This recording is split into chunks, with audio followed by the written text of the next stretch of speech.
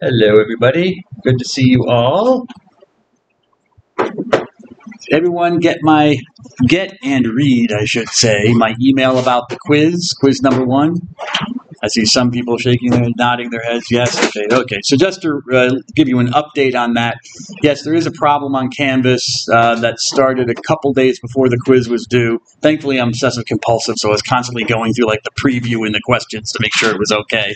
And noticed that there was a formatting issue that just started out of nowhere. I don't know what the problem is. So I did go on the community board to try to find a solution, and I did find that someone else was having the same problem that arose at the same time. So it does seem to be a Canvas issue. So I contacted the Teaching, Learning, and Innovation department here at the university. So they're aware of it. Hopefully they're going to make Canvas aware of it, and Canvas will fix it. But who knows? Who knows when Canvas will fix it? So I had to take it down, or I didn't take it down, but I unpublished the quiz, and it will come back at a later date.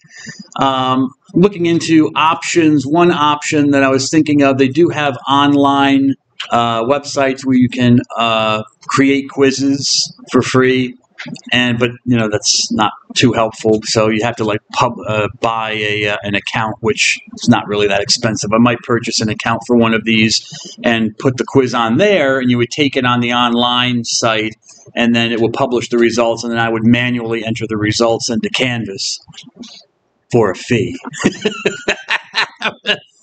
No, I'm just kidding. No, I'm kidding. There's no fee involved. But that's what I would do. That seems to be the best solution I can come up with. But I'm hoping that Canvas will resolve the issue quickly, and that I can just put the quiz back out there for you. I'm sorry for that, but it's out of my hands. So that's about it. Here we are in February, which is Black History Month, and I'm continuing our honoring of Black American Catholics who are on their way to sainthood. And today I want to talk about this beautiful Black woman, this beautiful Black nun, Thea Bowman, who is servant of God. So she's at that beginning stage of the path to sainthood. She was born Bertha Elizabeth Bowman. Where was she born? Does it say where she was born? Oh, she was born in Mississippi. Oh, I forgot to say that before. Anyways, she was born in 1937 and died in 1990. As I just told you, she was born in Mississippi. Maybe tells you something about the experience that she had growing up. She was not born into a Catholic family. She was actually raised Methodist Christian, but at a very early age, at the age of 9, with the permission of her parents, she converted to the Roman Catholic faith and became a Roman Catholic. Also at a very early age, in her teenage years, she decided that she wanted to become a nun, which, here it is, she did. She joined a convent of nuns called the Franciscan Sisters of Perpetual Adoration. Franciscan sisters because they're based on the charism, the gifts, I guess, spiritual gifts, you could say, of a medieval gentleman, St. Francis of Assisi. Maybe you've heard of him, very holy man in his own right. And they're called Sisters of Perpetual Adoration because their charism, their special characteristic was adoring the Blessed Sacrament, the bread and wine that changes into the body and blood of Christ, adoring that day and night. That's things that you do in religion, Who knows how many sisters they have, if they can still do that, but because the numbers of sisters have kind of cratered in the last 50 years, but let's hope so. Anyways, she joined this religious order, the Franciscan Sisters of Perpetual Adoration. She was God bless you, she was the only Black woman in the order. Which again, tells you something about the Black Catholic experience, which kind of mirrors the general experience of I should say, Black people or African Americans in American history. So anyways, nevertheless, she earned a PhD in English literature at the Catholic University of America, and she dedicated herself, she saw it as her mission to kind of celebrate and to put out there, this is where I'm looking for them, I have a PhD. I should be able to use a better word than that. But anyways, to put out there the Black Catholic experience. So she was part of creating, Ms. Reeser, a hymnal of Black Catholic hymns. She's known for that, amongst other things that she did, and known for being a very holy and good woman as well. She died of cancer, as you can see the date in 1990. And her cause, I have the date here of 2018, and I'm not sure if that's the date that she was declared servant of God or when her cause was opened. But nevertheless, her cause for sainthood was eventually opened, and she has since been declared her practice, or at least her holiness has been, and goodness has been recognized, and she's been declared a servant of God. So I ask Sister Thea Bowman, servant of God, to please pray for us. Amen. See if I missed anybody. No, I don't think so.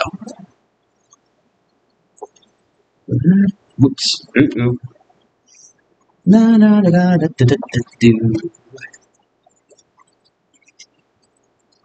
Ooh. Where are we here? Find the right PowerPoint. There we go.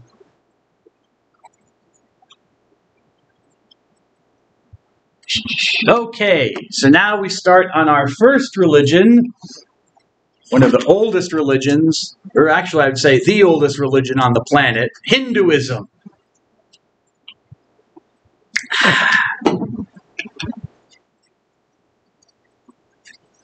Hopefully by now you have looked at or read the chapter on Hinduism in the textbook, which so you already know something about it, but I'll try to contribute to that. This is a picture of Indra, the goddess Indra. So for Hinduism, I mean, India, as we'll learn in a moment, India and Hinduism are directly linked. So much so that they even worship India as a goddess. So here's a modern picture of the goddess Indra, who you see some of the symbols. You see this picture of the four lions, which is one of the symbols of the country of India, the nation of India. So even India is worshipped as a goddess, is a divine figure for those who follow Hinduism.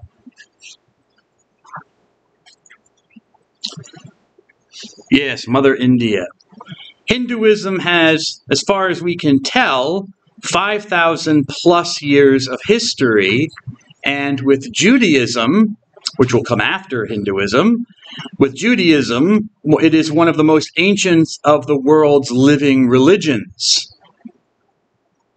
It's so old that it's one of those religions that has no founder. There's no particular person who seems to have founded the religion that we can point back to. And Hinduism has no really official creed. There's no official statement of belief that you can go to where you can learn the basic beliefs of Hinduism. It's a hodgepodge of beliefs. Sometimes they make sense, sometimes they're contradictory, which was what kind of makes Hinduism a very interesting religion, but it could also drive you nuts trying to systematize it and bring some order to it, because there's no official creed. Mother India, as I just showed you that picture of Indra, the goddess, the India personified as a goddess, and that is Mother India. You come from Mother India. To be a Hindu is to be Indian, and vice versa. And so I show you a map of the modern country of India right there. According to, on my PowerPoint, it says there are circa 1 billion Hindus. Whether practicing or not, I don't know. I mean, because there are over 1 billion people in India, and most of them are Hindus. But according to the Pew Research Center, which is a group that does sociological research and does surveys and stuff all about politics and religion and stuff like that. And the religious stuff I find interesting, obviously, and so I find it very useful. But according to a study they did in 2015, to be more specific, there are 1.03 billion Hindus on the planet. So what is that? 1 billion 30 million? Say 1.3 billion Hindus, to be more specific, than my PowerPoint is. It's called the Pew Research Center.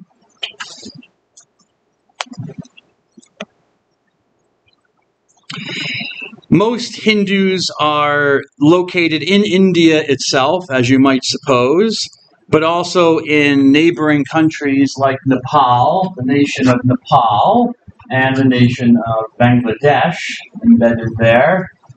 India. So you'll find most Hindus in the world. And obviously there's a diaspora, here in America with tons of Hindus. In my state of New Jersey, Jersey City is the place to go if you're an Indian person. That's where there's a large Indian community in New Jersey there.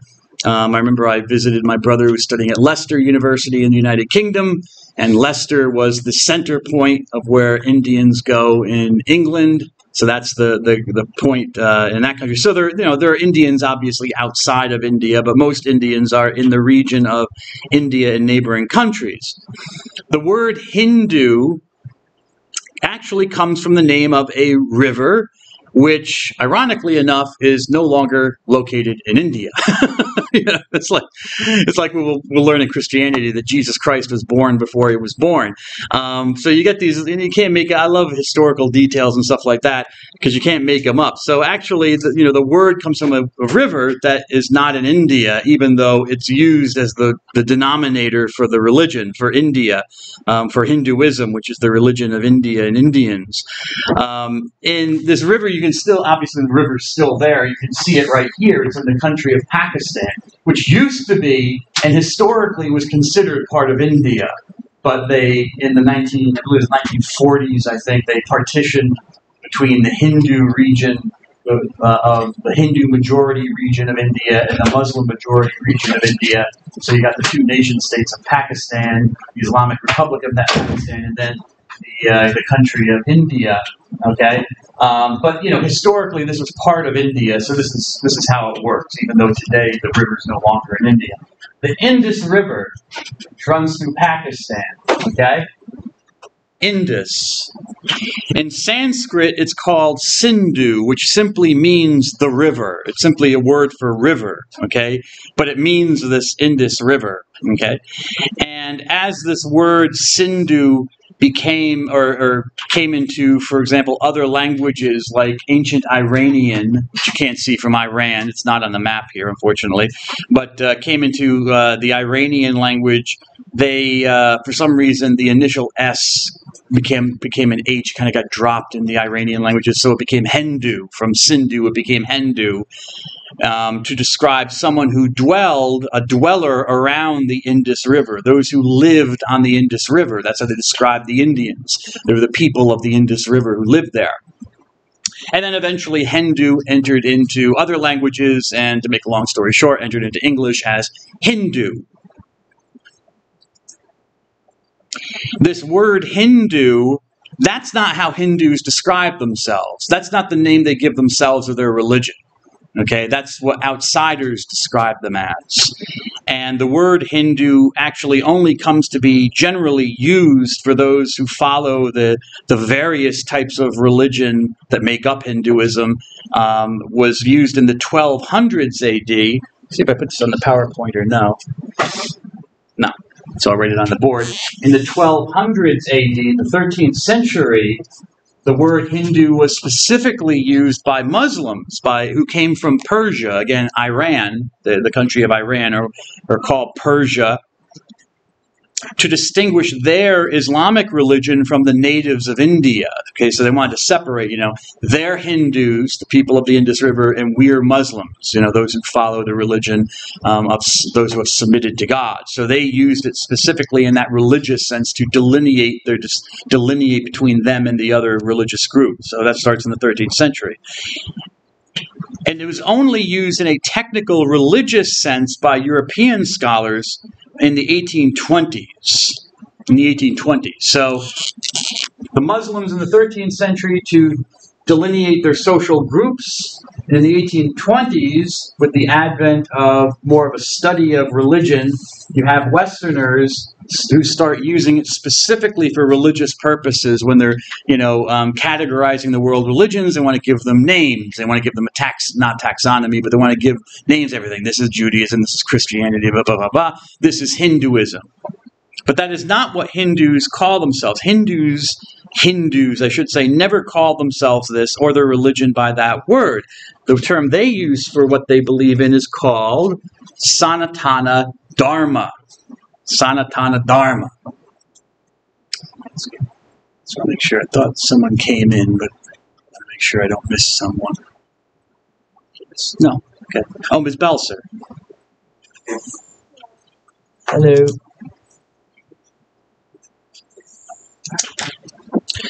Which literally in Sanskrit means the eternal law, the eternal law. The eternal law of what? Of reality, of what reality really is. So for Hindus, this name kind of gives you an idea of how Hindus, and I'll just use this customary term of Hindus because it's got such a a long history and people know what you mean by it. I'm not, but anyways, I don't mean any offense to anybody.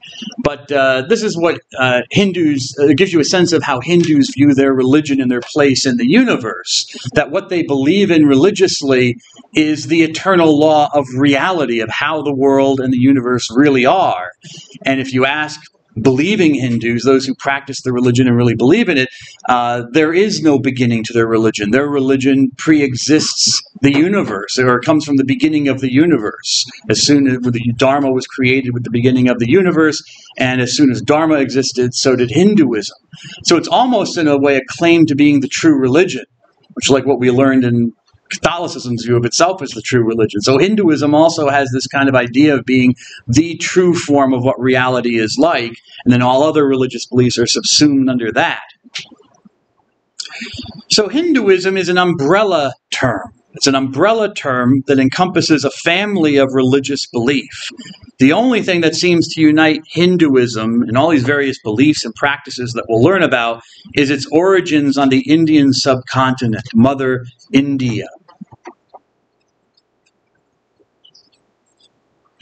And so we have this statement from this man Sarvapalli Radhakrishnan, who was the second president of the Republic of India, who made this short pithy statement that Hinduism is more of a culture than a creed. It's more of the culture of India and the beliefs that underlie that culture than a formalized creed that everyone absolutely has to believe in. Although we will see as we move along, there are some shared beliefs, not a creed per se, I guess, or an official statement of belief, but there are some things that kind of every Hindu kind of assumes about the way the world is, and which kind of could be a creed, but there are assumptions about the way the world is that Hindus believe in, Ms. Riza.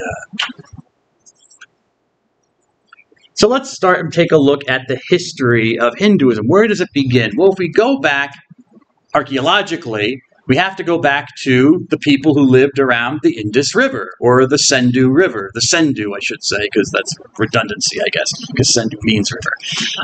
What's called the Indus Valley civilization. The earliest evidence for this is in around 3000 BC.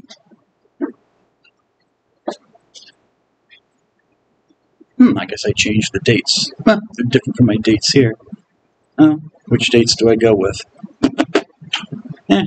Whatever. 3000 BC extending until 1500 BC. In the 1920s to the 1930s, there were excavations in the Punjab and Indus valleys, so the region around this river, this Indus River, of modern-day Pakistan and the region of northern India. And these excavations uncovered apparently homogeneous, which means kind of the same. There was a unity to this civilization, or it seemed to be the same group of people. They were homogeneous urban cultures, so they were living in cities that suggested some kind of religious and political unity. And this civilization in these cities was called the Harappa culture.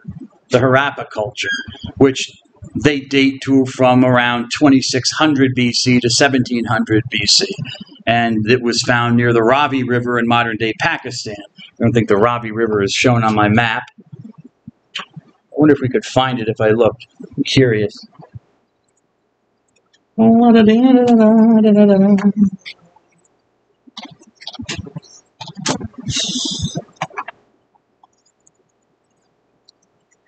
Whoops. Go the other way, Dr. Dunn.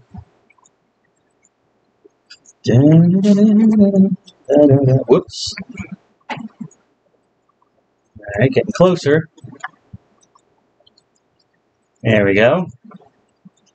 All right, it's Pakistan. Can you see the Ravi River here? It's not named. Okay, so it's not, the river's not named. Oh well.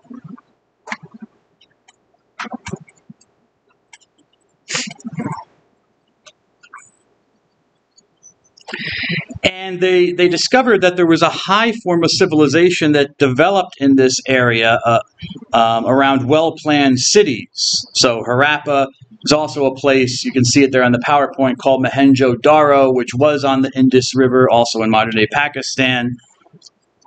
And there's a picture of the excavation, in case you're curious. So that's our first evidence for civilization, archaeological evidence for civilization in the Indus Valley region. And they found some interesting things. For example, at Mohenjo-Daro, they found what's called the Pashupati seal, dated to 2600 BC to 1900 BC. And on this seal, you see the image of a horned male figure, presumably male, I guess, who is in a yogic position. Seems to be a position of yoga with the feet crossed in front of him, with an erect phallus. Does he have an erect phallus? An erect penis? It's not obvious to me, but that's what it says. I'll go with the archaeologists then.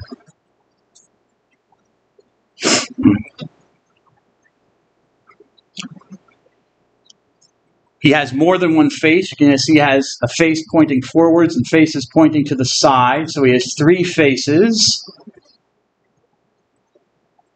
And he has horns. So it shows what apparently, or archaeologists assume, because who knows, I don't know the maker of this seal, neither do they, but it is assumed that this is a god shown contemplating in the yogic position who is surrounded by animals. And archaeologists have had to postulate or speculate that what this image is, and some think that it's an early image of the god Shiva, who is called the Lord of the Beasts. Yes, Ms. Montiel, Shiva is not that interesting, but he will become interesting later on. Anyways, so he is called, so they're making this connection. Shiva, this god, Shiva, which we'll learn about later, is called Lord of the Beasts. So maybe it's him.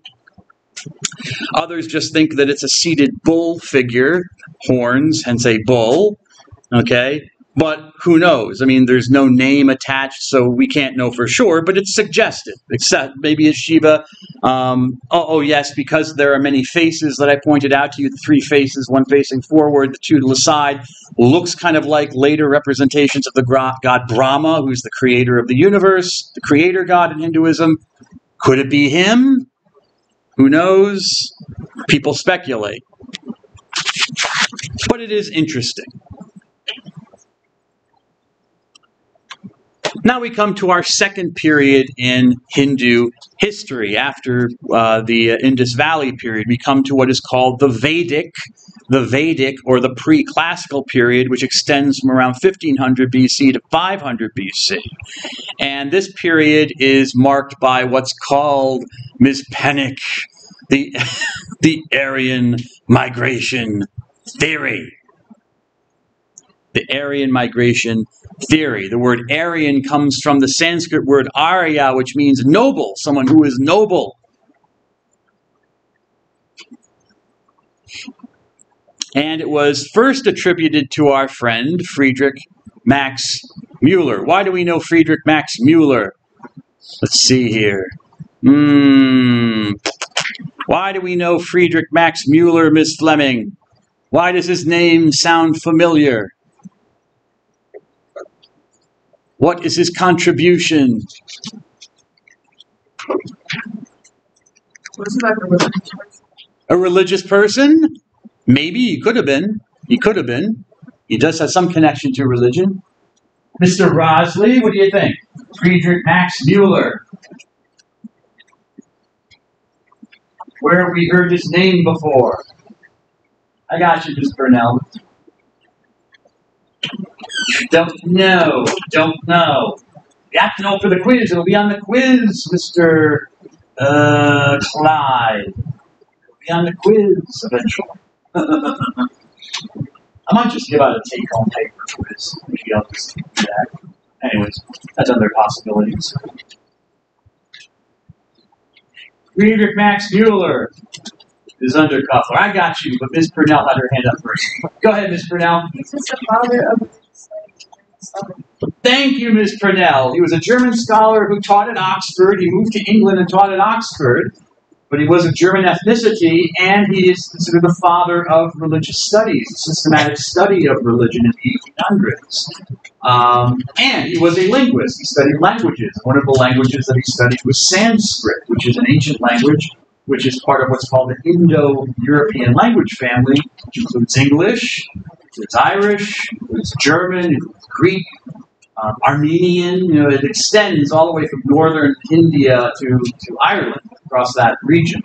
And all these languages are related, and he postulated, or he used postulated before, but he theorized, I should say, based on his study of languages, that there was some kind of connection, since there was some kind of obvious connection between all of these languages stretching from India to Western Europe, that something happened. People speaking those languages moved around and brought the languages with them. So as he studied Sanskrit, he noticed Sanskrit was connected with languages all the way back to Europe. But he noticed that Sanskrit was not connected to what seemed to be the local languages in India. So if we go back to our map of India, linguistically, if you look at India, the whole northern section has the Indo-European languages.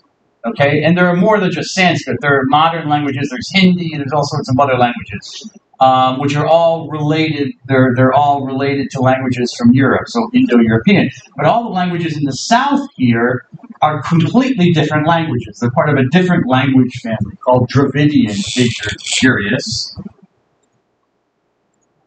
They're clearly not related. So how is this so?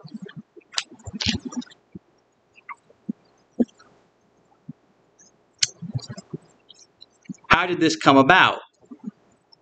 Well, his theory was that the southern languages were the native languages of India, of the subcontinent, and that the Indo-European languages came from colonizers or people migrating from the north down into the subcontinent, and they took over the north and pushed the native languages down to the south.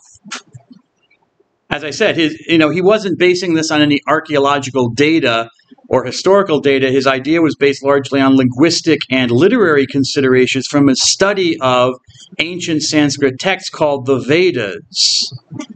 The Vedas.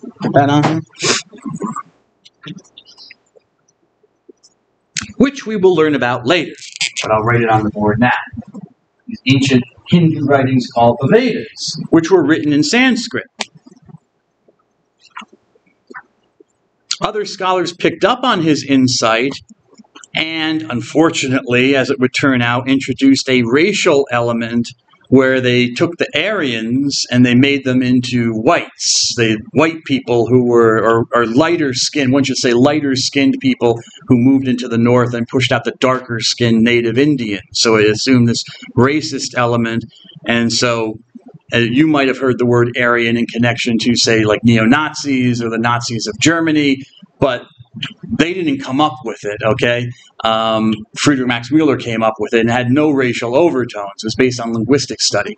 And what the Germans took it because the Germans thought that their ancient origins were in the Aryans who came to colonize and dominate northern India. That's why how the Germans picked it up, okay?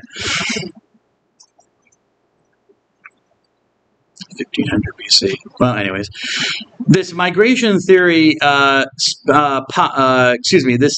to the migration theory, this movement of peoples happened in 2000 BC to 1500, or sometime between 2000 and 1500 BC. Oh, there we go. We got that picture. All right, yeah. Should have done that before. Oh well, doesn't matter. This is just a thing I found on the internet, which is a picture of the extent of the Indo-European language family. You can see that it extends from northern India all the way over to, well, you say Greenland. This is Greenland, and it's only in green. It's called Greenland. It just happens to be in green as the color here, but because it's ruled by Denmark, okay? But actually, you can forget about green. So all the way over to the farthest extent would be actually Iceland, where the Vikings came and brought their language. So from Iceland all the way over to northern India is where the Indo-European language all is, with all these related languages. Scholars believe that it originated in this region, which is now in like southern Russia and parts of eastern Ukraine.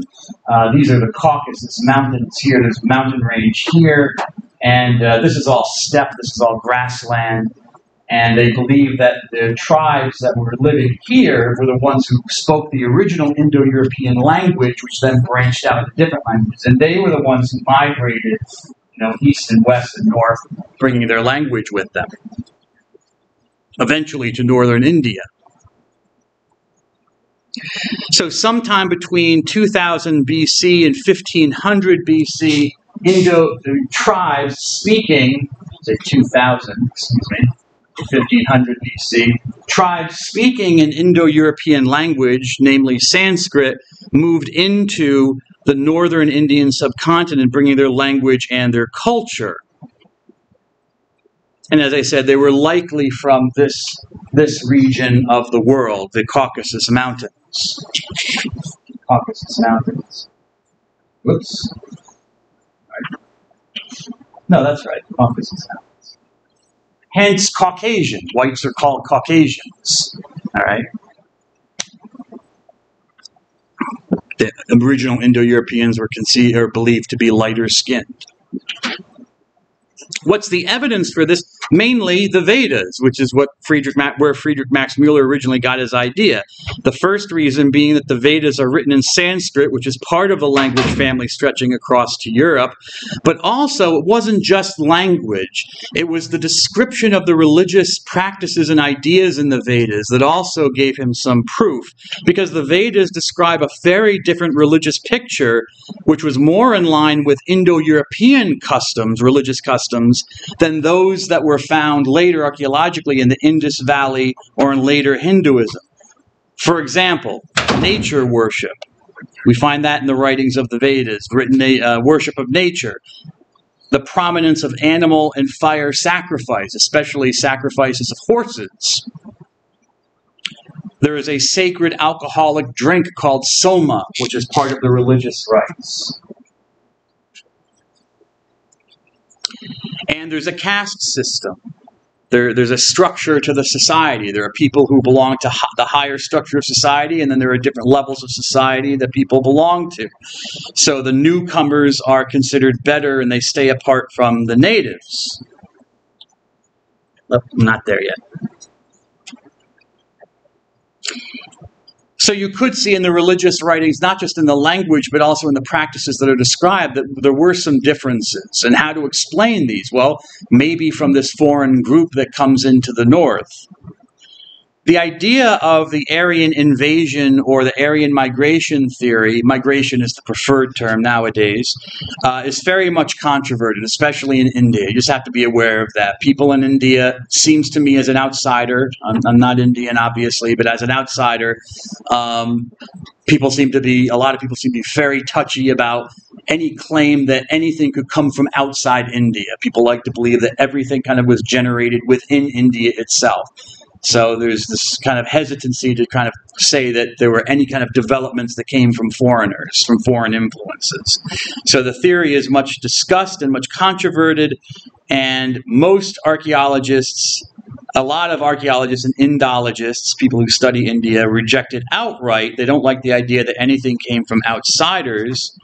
And, I mean, there are challenges to the theory. For example, the archaeology does not completely solve the issue. There's either, archaeologists have found no evidence of a mass migration into the Indus Valley. Okay, stuff like that. Some people think that it's an example of colonial prejudice from the time when India was colonized by the British, by Europeans, and so they think that it's a prejudiced view, it's Western bias that higher culture had, or some culture had to come to India and to raise it up to a different level. So there's that whole kind of problem going on in the background. There are people who say that there's an overlap. There's an overlap of religious and social boundaries, that the Vedic traditions arose through a complex process, and people would argue, well, they were already there. All the Vedas, they don't necessarily have to be imposed. Maybe they were already there, and that's what the Vedas, these religious writings in Sanskrit, are already showing. They're just witnessing to religious practices that were already present and maybe not imposed. But there are other Indologists like Michael Witzel, who teaches at Harvard, and was it Ramala, and an Indian historian, Ramala Tapar. To give you two examples, I mean, it's not all a uniform rejection of the idea. Witzel is is a scholar of India and Sanskrit, and Ramala Tapar is an Indian historian who do accept that there was some kind of migration into northern India. Excuse me, one thing, not two things. So what can we say? We can say that the idea was often used for racial and colonialist purposes, and the archaeology has been inconclusive. Excavations do not support either view. There doesn't seem to be support for a full-scale migration or for purely indigenous development of the practices. There are indications for both. It can go either way. You can make the argument either way according to the archaeological record. What we do know is that the language and the religion of the Vedas are significantly different from what seems to have been practiced in the Indus Valley region. At least what we can say is that the civilization that developed in the Indus Valley does not seem to be aware of the religious practices that are common to the Vedas. And so, for example, you have, just to give you another example, in the Vedas, like chariots are mentioned. So, and chariots were a development and come from outside India. They're not indigenous to India. They're obviously, the fact that the Vedas mention people riding around in chariots, even the gods riding around in chariots, has to be foreign. It's not native to India. We don't find chariots arising in India. It seems to come from outside.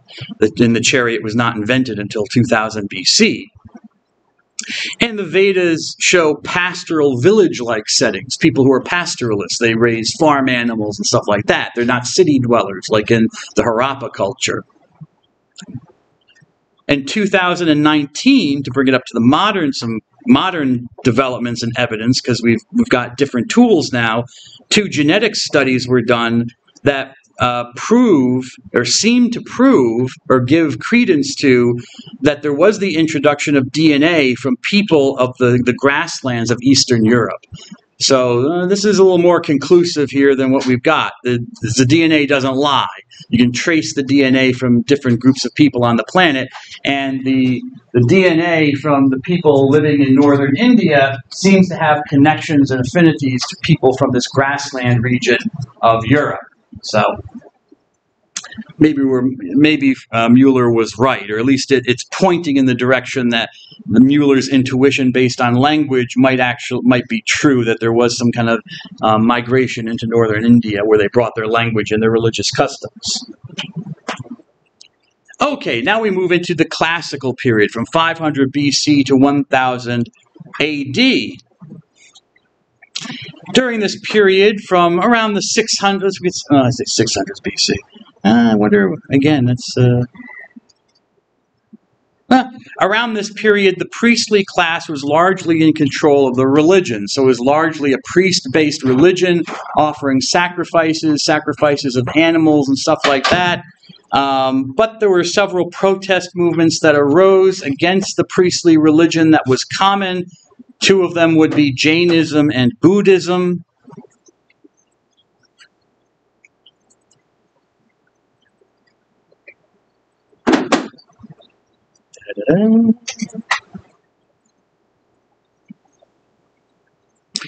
Jainism started with, well, I shouldn't say started with, because they're believed to have been predecessors, people who came before this gentleman.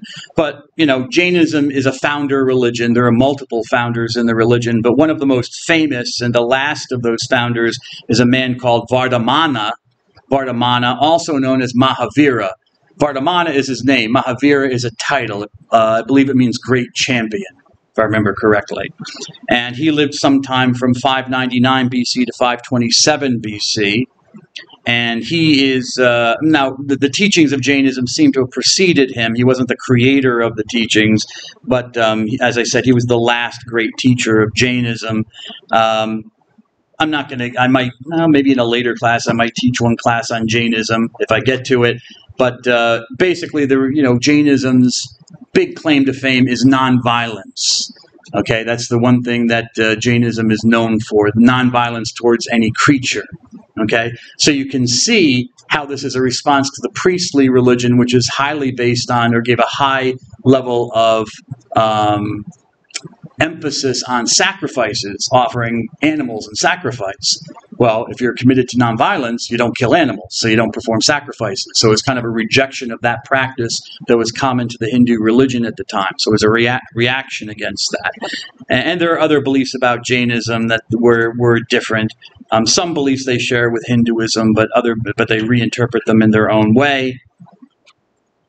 Buddhism comes from a man called Gautama Siddhartha, which we'll talk about later in the class on Buddhism, so I'm not going to get deeply into it now. I say it's complicated. I don't know why I say it's complicated, but anyways.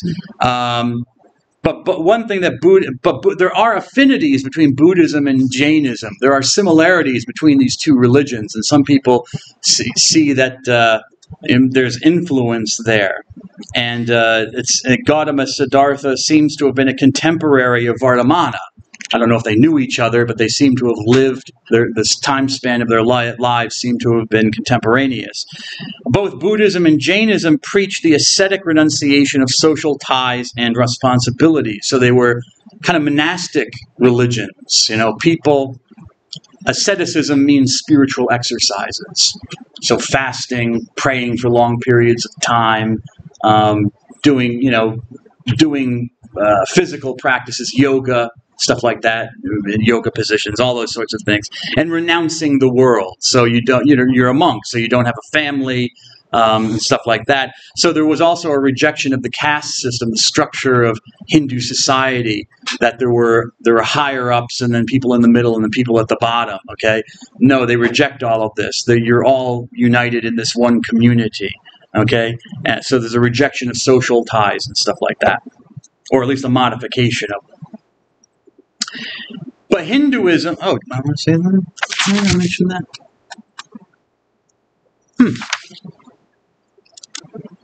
Well, it's not in the PowerPoint, so let's skip over that. Buddhism and Jainism reach their widest growth at this time and become less important. Why? Because Hinduism responds. It responds to these movements which are attracting followers away from Hinduism.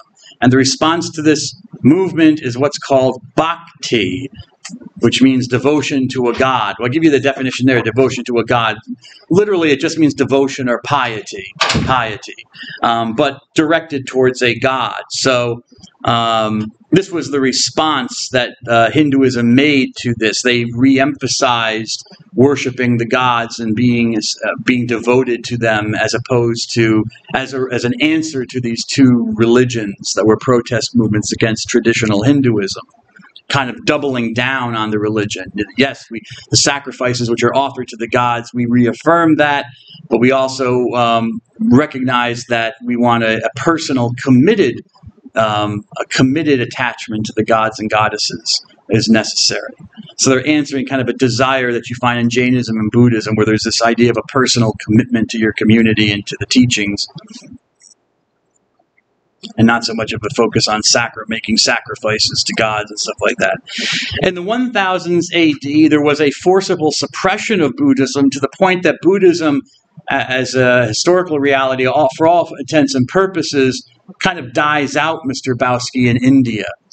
Buddhism is not a significant religion in India, even though it comes from India. And Jainism is a very small religion. It's about 4 or 5 million people, even though it's a very old religion. So their effect on Hindu society is kind of blunted by Hinduism's response.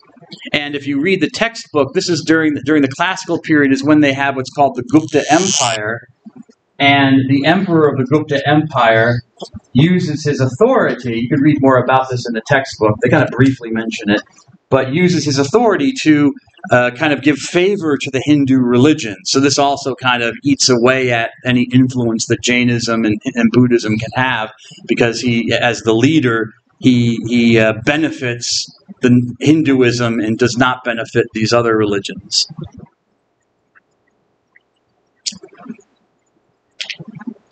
We also see that the Aryan religion of the Vedas, which is in many ways very different from what seems to have been the native religion, becomes Indianized. There's this conscious attempt to take not reject the Vedas, they accept the Vedas as religious literature, but to kind of change them so that they're more Hinduized. They look more Indian than foreign. So, for example, the gods that are mentioned in the religious writings of the Vedas are either replaced by other local gods, or they're associated with older pre-Aryan gods. So, for example, the storm god, a god of the storm. You find storm gods in a lot of religions.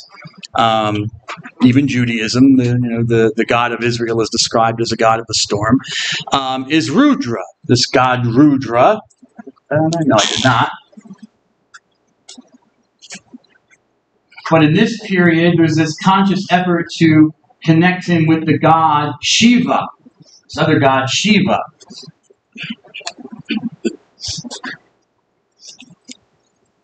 So you have the Vedic god Rudra, but you have this pre-existing god, native god called Shiva, and you just connect the two. So he's called Shiva Rudra. Shiva Rudra, and eventually people forget that Rudra was a separate god, and now Shiva is the god of the storm. So you kind of cancel out and in a way Indianize, nativize in a way the Vedic religion. And I mentioned Bhakti, but what more can I say about Bhakti? But in its relationship to the protest religions, Jainism and Buddhism were as I said, were monastic religions. You belong to a monastic order, a group of monks, and you performed your ascetic exercises and stuff like that. Bhakti was an appeal to the popular people. So you didn't want to get the people on board with these protest movements. So, you wanted to keep the people still interested in Hinduism. It was also a reaction against the severity of these monastic religions because, as I said, asceticism is spiritual exercise. So the monks were very much committed to being severe, to performing their chants or their yoga or whatever in the extreme, which most normal people couldn't do. So they had to be given something. So bhakti was a way to react against the severity of these religious practices. And also Jainism and Buddhism to some extent seemed to be about suppressing the emotional attachments to the world, whereas bhakti was the reverse. It was emphasizing ecstasy and rapture, the feeling of joy and devotion that you have with your God. From the 1200s until the 1700s AD, we have what is called the medieval period.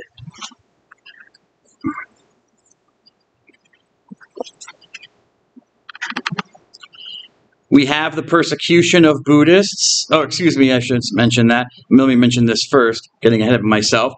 During the medieval period, we have the introduction of this new religion from outside called Islam. Islam had already been present on the outskirts of India. So I showed you the country of Pakistan.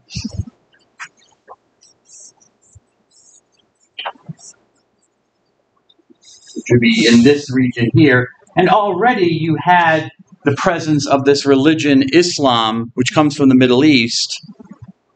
on the outskirts. So it was present in eastern Pakistan and the modern country of Afghanistan, due to the military efforts that were waged after Muhammad, this man Muhammad, who, well, you could consider the founder of Islam. Muslims do not, but if you're historians of religion do, so that he founded the religion. After his death, you have this expansion of Islam, usually through armies going through the north and the west and the eastern regions and conquering different peoples, and then sometimes imposing. Sometimes they respected the local religions, but a lot of times there was, this enticement to accept Islam, which a lot of people did. So Islam was present already on the outskirts of the Indian peninsula, subcontinent. But around the 13th century, the 1200s, Islam starts to make huge inroads into India. And so you have what is called the Delhi Sultanate. The Delhi Sultanate. Here it is, right here. The Sultanate of Delhi from 1206 to 1526. This city of Delhi is here in northern India. Okay, so that was the center of the Sultanate. The word sultan just comes from Arabic. It means a ruler or an authority figure. That's all it means. The rulership of Delhi is what you could call it. But a sultan is a ruler. So the Delhi Sultanate. During this period, there was the persecution of Buddhists and Hindus by the Islamic overlords, rulers at the time, which spells the ultimate end of Buddhist influence in India. So the Hindus didn't like Buddhism because it was kind of a protest reaction against Hinduism, or traditional Hinduism, and the Muslims didn't like Buddhism either. So, finally Buddhism is kind of kicked out of India. In 1526 to 1858, which is... well, that's the end of that. Oh, yeah, there's the bottom. You have the Mughal or the Mughal Empire, which is founded in India.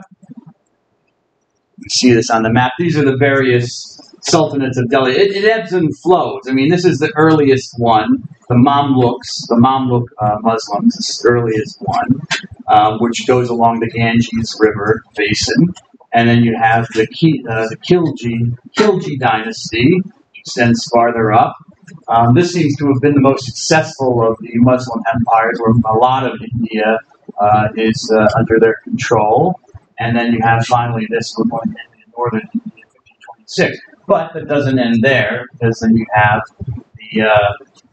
the Mughal Empire in the 1500s, which extends into the 1800s, 1858. Okay, so you have the native religion, Hinduism, dominated by what are, for all intents and purposes, foreigners, people who have come from without. So again, Hinduism responds. And this is something that's, been part of Hinduism's vitality over the many centuries, that when there is some sort of new development which seems to threaten the religion, there's a response. So Buddhism and Jainism, Hinduism responds to Bhakti. In this case, Hinduism responds to Islam. So there's an emphasis on vegetarianism and the veneration of cows. So this is where the veneration of cows comes into play as a response to the Islamic control. Why? Because they want to emphasize caste purity against the Muslim onslaught, against, again, this idea of a caste system, a structured view of society which separates us from them. Okay, this is us, and we've got our structure as Hindus, and then there's them, so it separates us from them. We don't eat meat, the Muslims eat meat, so we won't eat meat. We'll emphasize vegetarianism. They will eat beef, so we will worship cows. We won't touch cows. We won't eat them. We will even worship them as a response to what the Muslims are doing. In the 1500s, here come the Europeans. Europeans had known about India before this, okay, because we have references to India in ancient Greek writings and stuff like that. So people knew about India.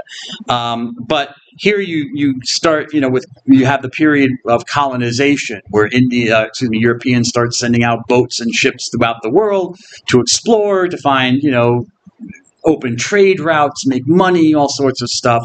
And here they come. In 1510, see it on the map here. See it on the map. think I know where it is. I think it's there. In 1510, the Portuguese explorers establish a colony at Goa on the western side of India, which was there until I think it was the 1970s when India invaded it and took it away. Oh, excuse me, 1961. I have it here in my notes. Yeah, it took it away in 1961. India just invaded Goa and took it away from the Portuguese. Okay?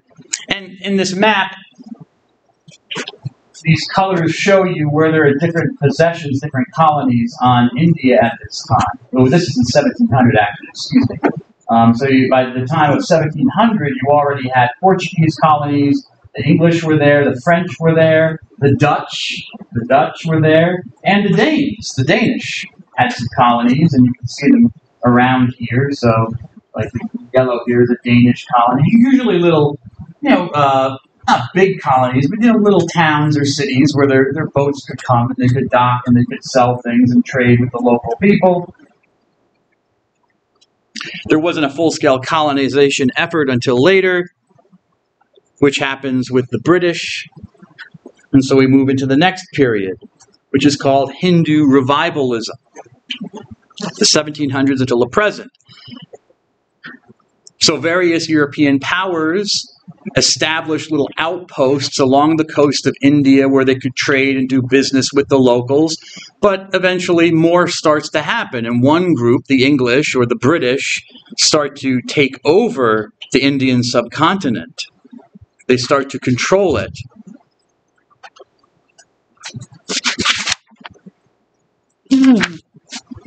And here you see in this picture what was called, this is a picture of that extent of their control, which came to be called the British Raj. Raj is a Sanskrit word for rule or kingship. Okay, you see, it's, again, Indo-European languages are related. So you have the word rex in Latin or rey in Spanish. Okay, so you can see the connections. It means a ruler or a king, right? It has the same meaning. The British Raj, the British rule of India, which extended from 1848 to 1947. Okay, the British had some outposts, but then they make agreements with local rulers, and eventually they're acquiring land and taking control of territory. And a lot of territory, as you can see from this map, the Indian Empire, the British Indian Empire, which is in red on this map. The red portions are the portions of the Indian subcontinent that were under the direct control of the British government. But not everything, okay? Because there are a variety of local kingdoms and principalities, local rulers that were allowed to exist. Now, they still had to answer to the British. The British were the powers that be. They had better weapons and they had better military, so they were still in control, even though they didn't maybe directly control these areas, these yellow areas, which were under the control of local rulers who answered to them, okay? But the red parts were under the direct control of the British. So here you have another period.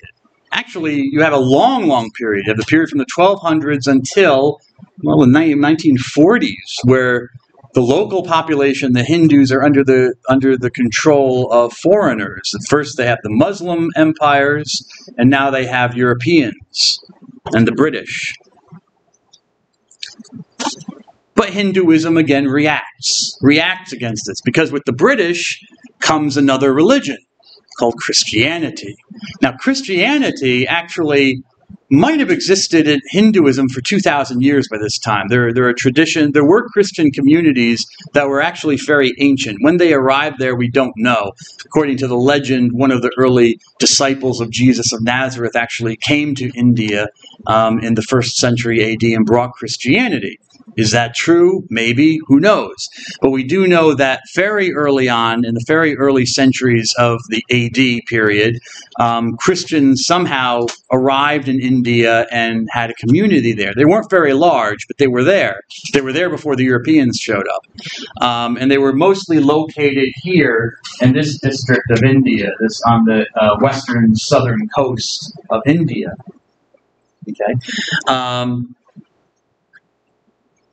they probably, if you want to be, historically accurate, they probably came from missionaries from Syria, the area of Syria, who came down and evangelized people or settled there. Anyway, so Christianity had been there before the British. But the British, now that they're in control, you get all sorts of Christian missionaries coming in. And not just even from the British, but because Portugal has establishments there, the French have outposts there, and they're Catholics. You have Catholic missionaries coming in. The British are sending Anglican or Protestant missionaries to India. And so you have people, they're looking for converts. They're looking for people to change to Christian.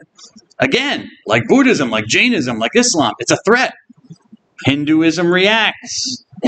So it's called Hindu revivalism. It's a reaction against not just the Western colonialism, this political control, but against the kind of religious colonialism of the missionaries. So Hindu leaders reform Hindu ideas.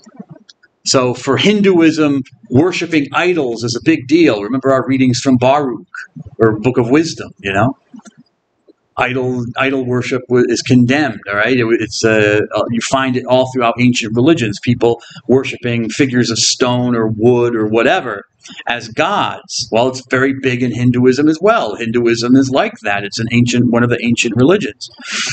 They reinterpret this idea. So you're not so much worshiping the idol, the piece of stone or wood or whatever that's in the temple, but the idol is a mere representation or image of the God. It's just an image. Just like the cross over there is an image of Jesus. If you bow your head to it or something, or make the sign of the cross when you see it, you're not worshiping this piece of wood. That's not really Jesus on the cross. It's just an image. And they kind of take that's a Christian idea. They take that idea and they apply it to Hinduism and say, the idol you see in the temple, it's not really alive. It's not really the God in the temple. It's just an image. It's just a symbol. Some Hindu reformers try to introduce the idea of monotheism, the belief in one God, into Hinduism. Now, Hinduism has many, many gods. Some of them are believed to be the supreme God. But some Hindu reformers try to introduce the idea that there is really only one supreme God. And there's a rejection of the caste system, this structured system of society where you have people above and people below and people in the middle, and everyone kind of stays in his or her lane, like you don't intermarry with people from outside caste and stuff like that. Some people in some castes won't even touch people in other castes because they're unclean. All those rules and stuff, some reformers repudiate that. Okay, they because British society wasn't like that. There was a caste, maybe an unspoken caste in British society of the time period, because you had the aristocracy, you had the kings and the queens and the princes and kind of stuff like that, and you had the commoners and stuff. So there was kind of a caste system, but it wasn't as maybe rigid as you found in India at the time. So they try to change that to make it more open to respond to this foreign incursion.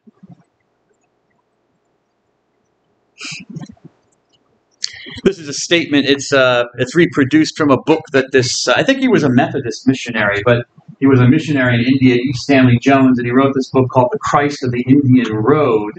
And he was talking to this gentleman here called Dwijendranath Tagore, who was a great Indian thinker. I think he was a philosopher as well.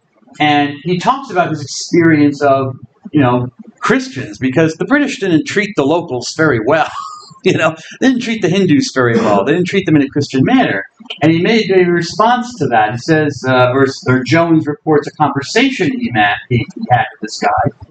A penetrating but kindly old philosopher of India, Bharadada, who is Tagore, pronounced this judgment as we sat in the evening talking for long hours. He thoughtfully said, Jesus is ideal and wonderful, but you Christians, you are not like him.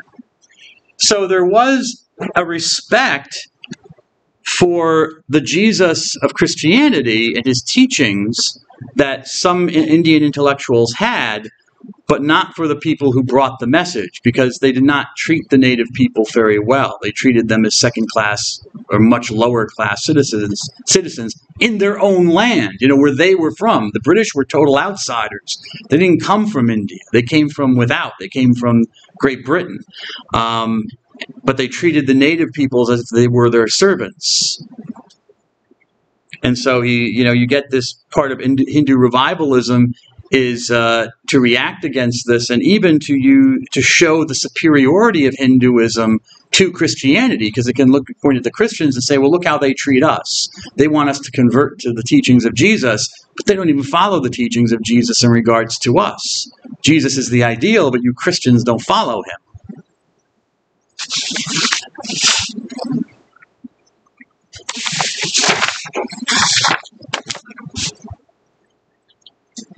Okay. Where am I here? Oh, page 5. Yeah.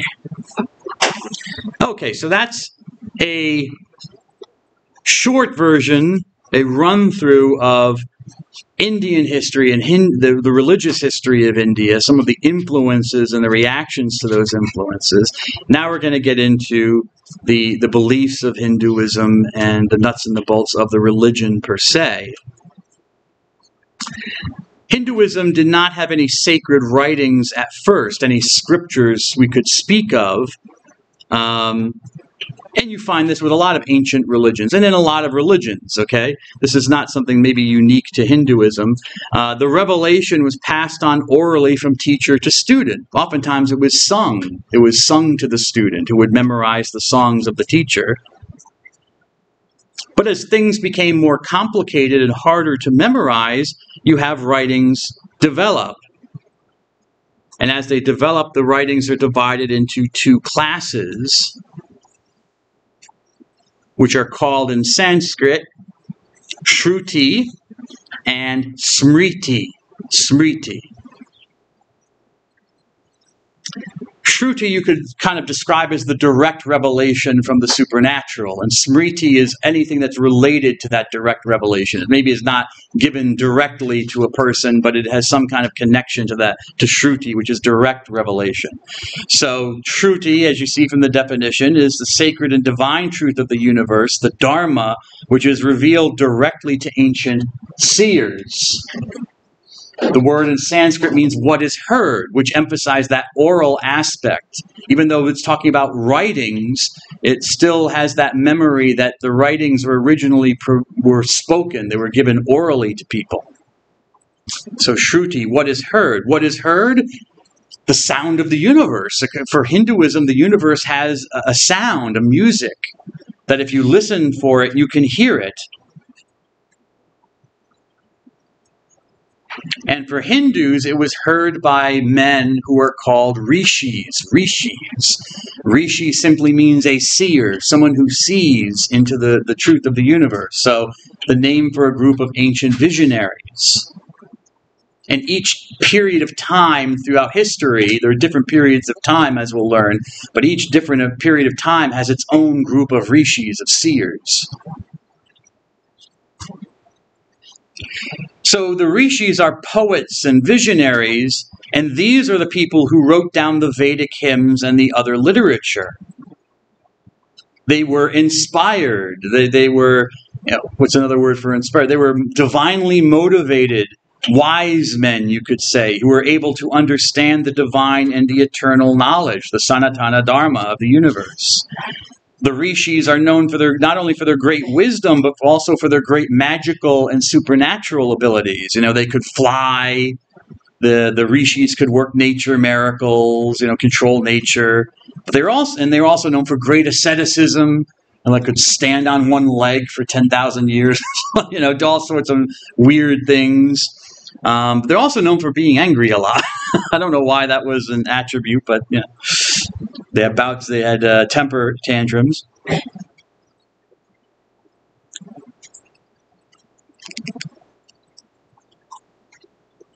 The Smriti are not. They also contain the sacred and divine truth of the universe, but these are indirect revelations. And so Smriti are what is remembered.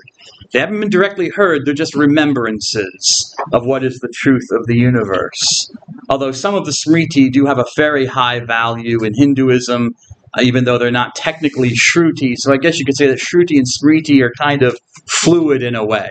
There's some Smriti texts that are very highly venerated in Hinduism, and in some ways have more influence on people than some of the Shruti texts we'll learn about.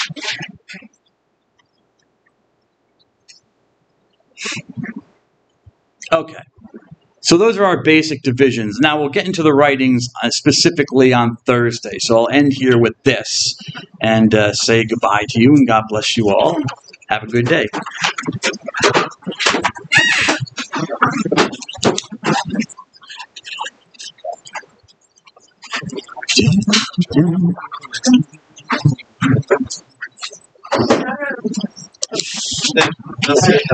Have a good day, sir.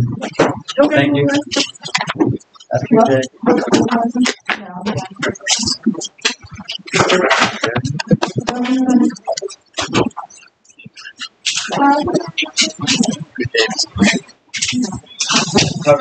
Have a good day, sir. Bye. Bye. Have a good day. Good day. Have a good one. Thank you, Mr. Reserve. Thank you. Ms. Owens, have a good day. Have a good day. You too, Mr. Urban. Thank you. Good day. Good day, Ms. Dennis. I just ate the bus. I just ate the bus. Hey, guys, have a good day. Good to see you. You're welcome.